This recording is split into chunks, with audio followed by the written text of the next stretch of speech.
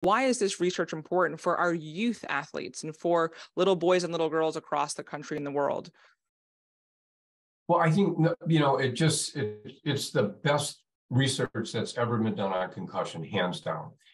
And so you can extrapolate, not 100%, but you can extrapolate what's good for a collegiate athlete could be good for a high school athlete. But the other thing is that now there are some studies that are replicating care at the high school and youth level. So that's really cool.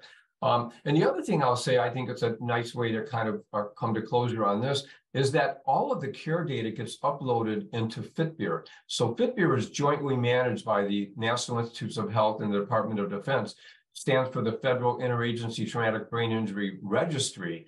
And that is a public data storage for all of the concussion research in this country. And 80% of that actually has been filled by CARE.